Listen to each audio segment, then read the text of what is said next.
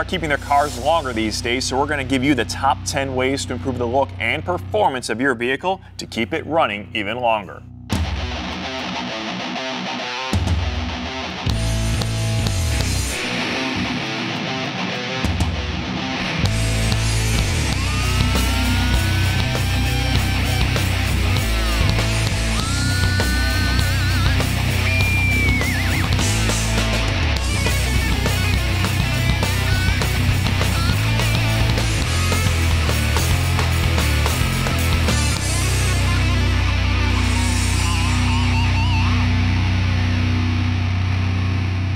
Welcome to TruckU. I'm Steele. Hi, I'm Bruno Massel. You know, today people are holding on to their cars and trucks a lot longer these days. I think I read somewhere about an average of 9.4 years, which really isn't that long of a time because engines today are designed to run a lot longer. I mean, years ago it was 100,000 miles. That was the number. Once you hit that, you trade it in for a new one.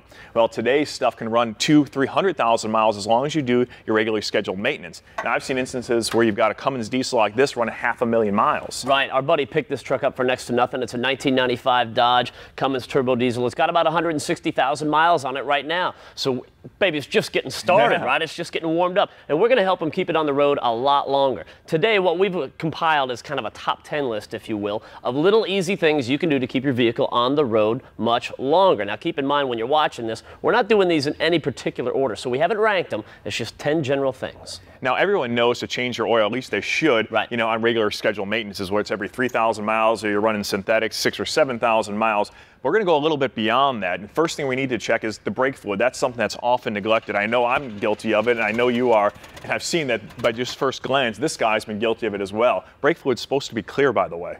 Yeah, and it says to check it every 2 years or so, but realistically, who's going to do that? Now, we've got these little brake strips right here. And what we're going to do is test for copper inside the brake fluid. Now, you bring this over. It's just like a pH strip that you would have messed around with when you were a kid, and the color will denote how much copper is in there. Now, here's the deal. When you put in the new brake fluid, it's packed with anti-corrosives. Over time, those break down, and as a result of the corrosion in the braking system, copper is made. And copper is really bad for your braking system if the copper content gets too high. So we want to cut that off and stop it before it becomes a problem. As you can see, he's up here towards the top of this list, so he's got a little bit too much copper in there. Yeah, the darker it gets, the worse it gets, so it's definitely time to change out this fluid. Now, there's a couple different ways you can do it. There's kits out in the marketplace where we'll exchange it for it, or, you know, they spend a few bucks. If you use it on a regular basis, it'll pay for itself. But us, we're going to go the old school method and take a turkey baster out of Matt's wife's drawer and suck out all the brake fluid with it. Once we get done cleaning out the master cylinder, what we're going to end up doing is put some fresh, clean fluid in. Then we're going to go ahead and start pumping the brakes. We'll crack the bleeders on the back end, let the fluid run out so you see all the brown stuff exit out. Once you start seeing clear fluid coming out, you know that the system's going to be contaminant free. Hey, our wives love when we use the kitchen utensils on the vehicles, right? You just have to make sure you clean them out real good or go drop a buck or two for a new one. That might be a better idea. The dollar store. All right, so we've got the braking system all taken care of. Everything is flushed out. Brakes are bled. I topped it off. Now we're ready to move on to step number 2. That looks a whole lot better, by the way. Yeah, it does. The next one's a real easy to want to check off the list. All you have to do is change out your air filter, and it's simply 3 little clips on this one, and it pops right out. Now, while it's easy to change, it's something definitely worth doing. Don't neglect it, because you can pick up as much as 10% in fuel economy just by changing out a dirty air filter for a new clean one. Now, here's a new one. Here's the one we're taking out. Now, I've seen a lot worse, but it's definitely still worth changing. There's a little souvenir here for you. Well, thanks, man. Keep that on the tray. Not only will it keep you saving money at the gas pump, but it's also going to help the engine run a lot longer because it's not trying to suck in dirt, debris, and leaves into the engine while you're going down the road, which means it's going to perform a lot better as well. Hey, thanks for taking care of the hard stuff right there. You went all out with the air filter. I'm always selling out for you. Now it's time for number 3 on the list. It's the serpentine belt. It's a used truck. The thing's been squeaking all over the place when it came in, so we have no idea when the last time it was changed out. So we'll go down here and loosen up this tensioner, and we can pull this off. For you? I got it. There we go. All right, we're off. So we can get that out of there. And we'll just fish this around. And we've got to get it up here and around this fan, which is going to take a minute or 2. Got that? Yep. Reach down. Now let's take a look at this old belt. There you go. Look at all the cracks in there like that. Now match that up against the new one. You can see this one's going to hold up much better. It's definitely time to change this thing out. Now they don't give these belts away for free. They cost a couple bucks, but think about the alternative. Driving down the road, this belt breaks. You've got a whole bunch of things not working, and that's going to add up to more money than this belt. I know what you're thinking. Some guys might say, well, I'll just cut it and drop it out of there. Then I don't have to wrap it around the fan. That'll be much quicker, right? But Murphy's Law, paragraph H, subsection 24B says that this belt that you got to replace it isn't going to be just right. And then you've got to find another vehicle to get back to the parts store to get the right belt. So you don't trust the 15-year-old kid behind the parts counter with you with your truck? You never know. You never know. Hey, one thing you do want to check out, though, is this little diagram out here on the front of your vehicle. All of them will tell you exactly how that serpentine belt has to route. Without this, you're going to have a hard time getting that thing back on. Yeah, a lot of trial and error. Yeah. Now, keeping with the theme of me stealing all the easy work today, I'm going to take off number 4 on our top 10 list, and that's checking your radiator for leaks. It's really easy to do. It only takes a few minutes, but you got to use some common sense. First of all, we're going to be taking off our radiator cap. Make sure you do it with the engine turned off and actually as it's cooled down, because you got to take this thing off when it's hot. There's a pretty good chance you're going to burn yourself. Now, notice on the top of the cap it says it's rated at 15 psi. Make a mental note of that for a second, because it'll come in handy. So we're going to take off the radiator cap, put on our little pressure kit here. You can get it at a local parts store, and it simply screws on. Now, the way this works, it's like a keg pump. Pump it up to 15 psi, just like that radiator cap says. We want to see if it'll be able to hold pressure. So a little bit more here. Now, immediately, you'll be able to tell if you've got a big leak, because if you do, you'll see coolant pouring out right away, and you want to stop and get that cleaned up, because that can be hazardous to animals as well as yourself. So that's something you want to keep an eye out for. This one seems to be holding the pressure okay, but you want to let it sit for a little bit. That's a good time for us to take a break. We come back, if the pressure's still at 15 pounds, we can go ahead and start changing out the old fluid for some new.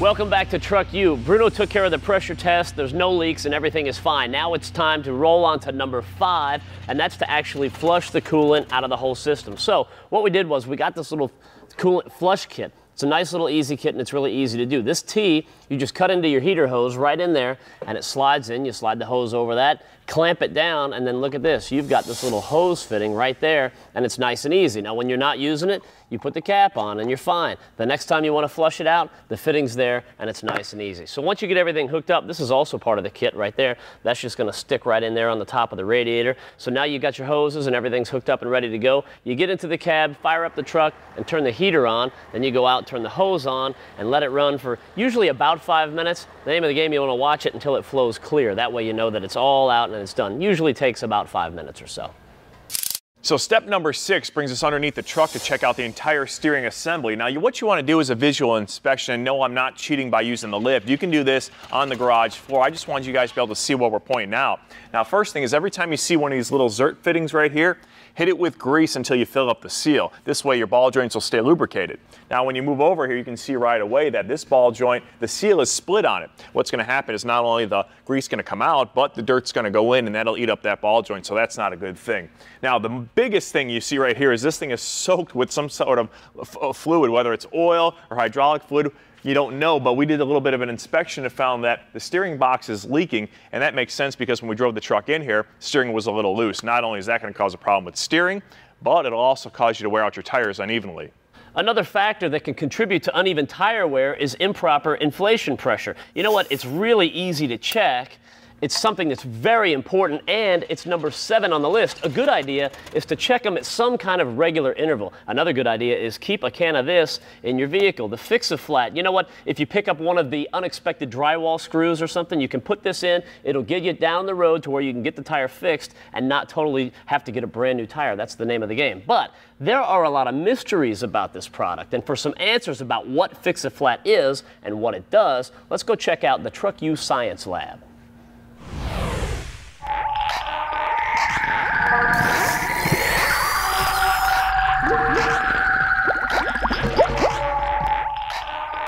Today in the lab, we want to take a look at a situation that has happened to all of us. You know the deal when you come back out to the parking lot and unbeknownst to you, you picked up a nail or a screw somewhere along the way and your tire's flat. Well, what do you do now? Well, we all know the name Fix-A-Flat. It's a quick, easy way to get you back out onto the road. But what you may not know is actually what's going on inside the tire, and that's what we're going to take a look at today. So the first thing you want to do in that situation is get your valve stem in between the 4 and 8 o'clock position, then you're ready to apply.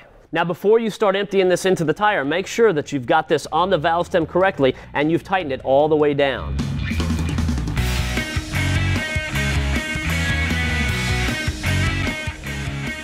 You want to use the entire can, and once you get it in there, you want to drive your vehicle for about 2 to 4 miles. That way, it rolls around the tire, it finds the leak, and it seals it. Now, this is a temporary fix. Remember, this is designed to get you to a place where you can get some more air and eventually get your tire serviced.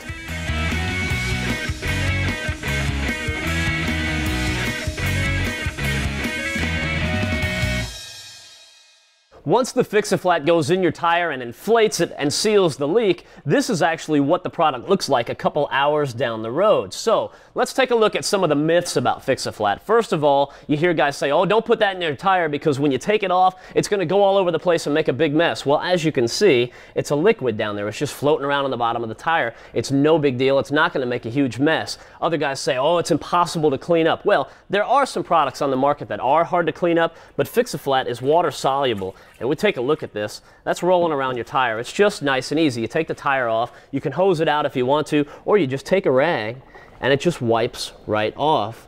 It doesn't get much easier than that, and you can get it all out of there. Also, whether it's on the tire or the rim, it's not going to hurt anything, and it's going to stay on there. It's going to do its job and not cause any problems down the road. Another myth is that you spray that into the tire and it dries in like this big brick and throws the tire off of balance when you're going down the road. Obviously, you can see it right here. That is simply not true. Now, it's also non-flammable, so that's one less thing you've got to worry about. And your tire sensors that are on the inside that read the pressure to the inside of the vehicle when you're looking at that, if you've got those on your particular vehicle, you don't have to worry about that messing it up and getting any false readings. So, basically what we have are the Fix-A-Flat myths debunked, and this assignment today is done.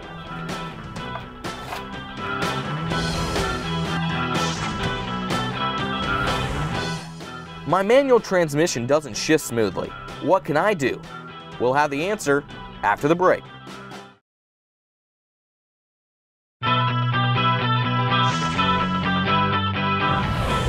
My manual transmission doesn't shift smoothly. What can I do? Internal components can have a lack of fluid lubrication on the sliding surfaces. Z-Max's micro lubrication soaks into those tight areas and gets lubrication back into those sliding surfaces. Using Z-Max in your transmission will keep it cooler and provide smoother operation. This tip is brought to you by Z-Max. Performance you can feel. Hey, welcome back to TruckU. Now, step number 8 in our checklist here is kind of a two-part system, but it all involves your AC system. Now, if you've got a newer vehicle, you've got a cabin filter which you need to change, which is located up here in the glove box. What it does, it filters the air coming through your vents. Now, what we're talking about initially, though, with your AC system a little more directly is the drain line coming from it. Now, if you're running your AC for a little while and you go to pull in your garage, you'll notice a drip of water on the ground, and that's totally normal. What happens all too often, though, people don't realize is that drain sucks up a lot of dirt and debris and gets clogged.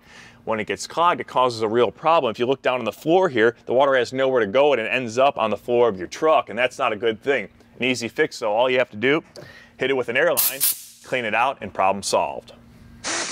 Step number 9 is keep the inside clean. If you ever want to sell this thing, the resale value is going to be higher if it's nice and clean and it looks good inside. Today we're going to do that with an entire line of products from Blue Magic, and it all starts right here with this carpet stain and spot lifter. If you've got kids or a pet, or you've ever spilled coffee or pop in your vehicle when you're going down the road, you've got stains. Now take a look at this. It's got the AccuSol tip right there. That's going to spray it wherever you want it. There's a stain there, boom, you got it, you got it, you got it. That's all you have to do right there. You let it soak in, you blot it dry, and the stain is gone. The Blue Magic products are all guaranteed. They have a money-back guarantee, in fact, and they're nice and easy to use. So you get your stains out, that's handled. Next thing you want to do is do some shampooing. It's kind of like you're going to wash the hair of the carpet, right? And you can do that with the Heavy Foam Carpet Cleaner. This is nice and easy to use, and it's got the brush right on the cap, too, so you can get it nice and clean. So we'll show you what we're going to do here. We're going to get this up and looking good. All right, now,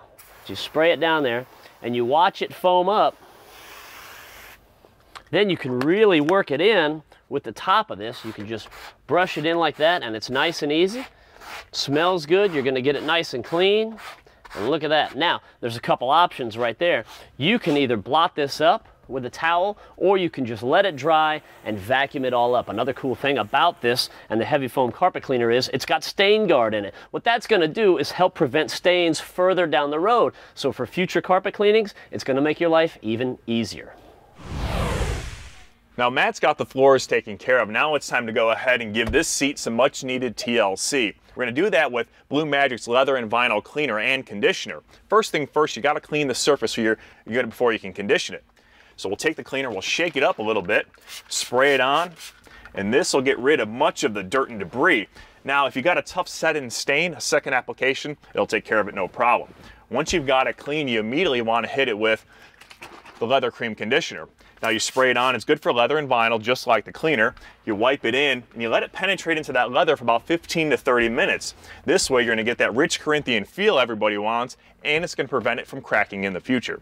After that's set in for 15-30 minutes, you simply buff it out, and you are done. Now, last thing we have to do is go ahead and hit the front, the dash and console. So we'll use the dash and console restore, shake it up, put it on your cloth, we'll find a dry spot here. And this stuff is not only gonna clean it up, but it's going to penetrate into the dash, and it's going to give you a nice shine back to it. It's also got an anti-static guard that will help dust from sticking to it. What I like about it, the fact it's non-greasy. It's going to stay here on your dash, won't rub off on your hands or on your clothes.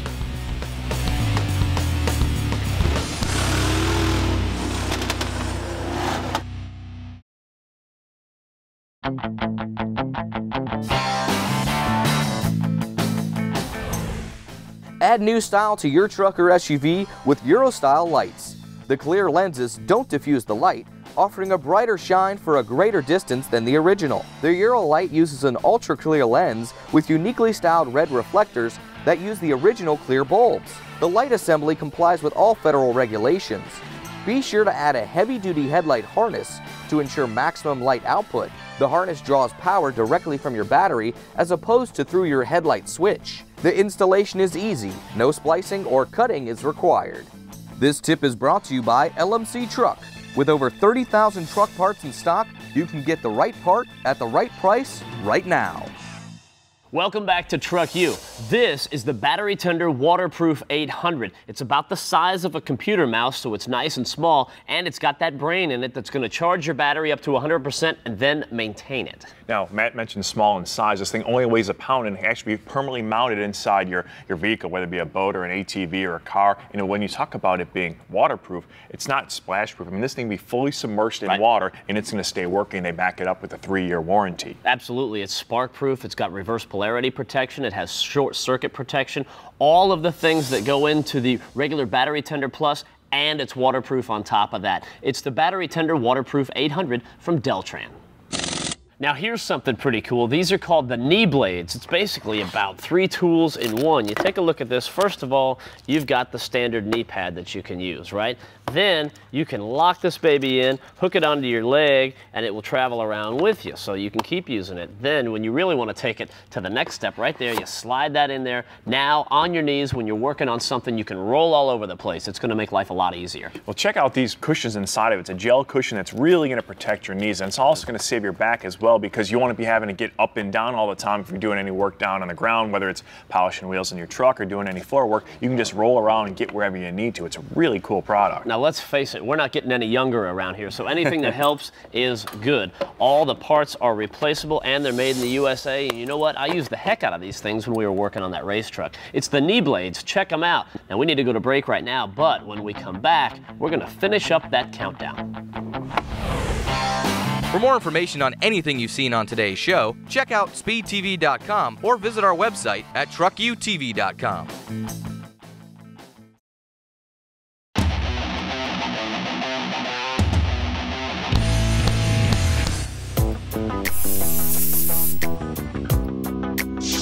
Welcome back to the Duplicolor TV Garage. Brian's back. Good to see you again. Hey, thanks. So the next step in the evolution of this 1979 El Camino, as it was undergoing some drastic changes, was that you guys had to get up on the bottom side of this and really do a lot of work underneath the vehicle. And at first glance, it sounds like a lot of work.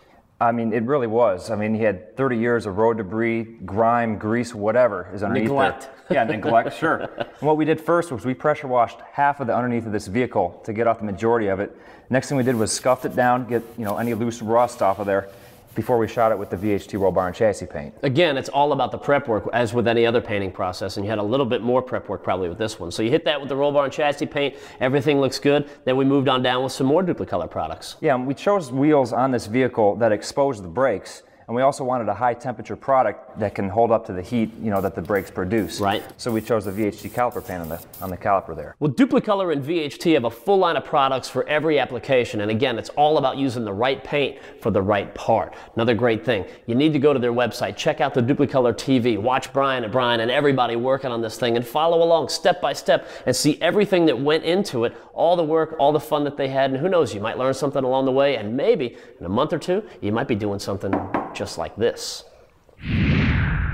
Welcome back to TruckU. Today it's been all about our top 10 list of things that you can do to your vehicle that are going to keep it looking better, keep it running better, and help you hang on to the value of that truck as well. But you know what? There is one left on the list. Matt, let me do the heavy lifting. I'll continue the theme of today, and that's reach into your glove box and pull out your owner's manual. It's really a great guide because it tells you how to keep your vehicle running longer and stronger. Everything from some part numbers that you need for replacement parts like spark plugs to capacities to intervals for your maintenance schedules. All that stuff is right here, and most people don't even take the time to open it up and look at it. Hey, there is a reason that book is 3/4 of an inch thick, and it's because it's got a ton of information in it. You want to take a look at some other things as well that jump out at you, like these battery terminals. I mean, I looked at that, I said, look, these are definitely going to need some help. Again, a nice little tool that's going to make your job easy. This little piece right here goes right over the post, and you can brush that and pull that off.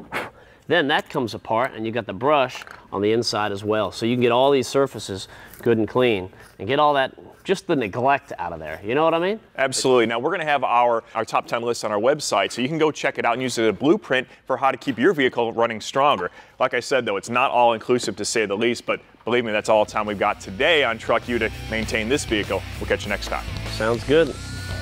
That looks a lot better.